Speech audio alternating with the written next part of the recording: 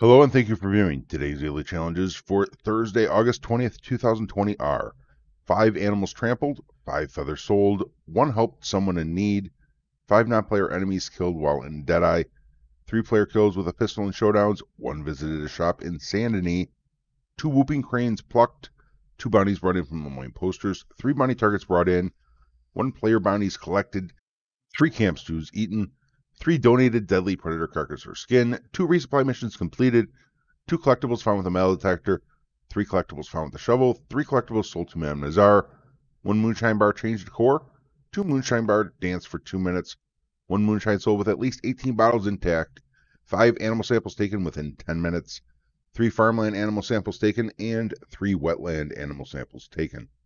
Today, Madame Nazar is located north of Manzanito Post over in Tall Trees, West Elizabeth.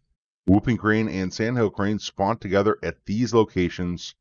It will be hit or miss what you find when you visit them, and they do spawn day or night. Now, for help someone in need, I have reports that defend the campsite does not work. I don't know about escort or rescue, so give it a try. Let me know in a comment down below. There is a link down in the description where this map was sourced from on Reddit. So if you want to download it in high definition, that link is available for you. Appreciate y'all coming in. Until next time, happy hunting and happy trails.